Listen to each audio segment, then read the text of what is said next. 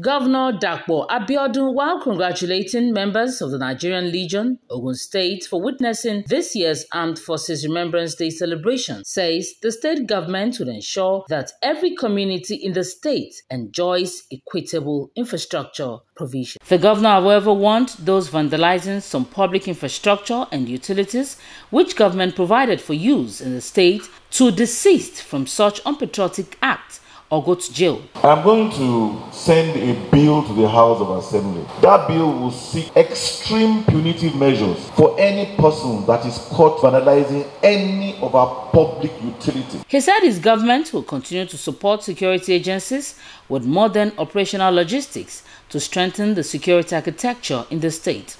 Governor Abiodun acknowledged the selfless service rendered by the late gallant soldiers in laying down their lives for peace and unity of the country.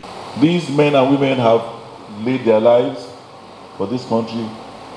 There can be no better act of patriotism. It's important that we continue to remember them every day. In his sermon entitled Heroes of Faith, Our Strength, the Provost Cathedral Church of St. Peter's Ake, Right Reverend Isaac Adenije advised Nigerians to support the bereaved families of the nation's fallen heroes as a way of expressing gratitude to the role they played in the cause of maintaining peace and unity of Nigeria. What of the recent Boko Haram war, banditry war, Fulani herdsmen war, kidnapping wars, all these wars?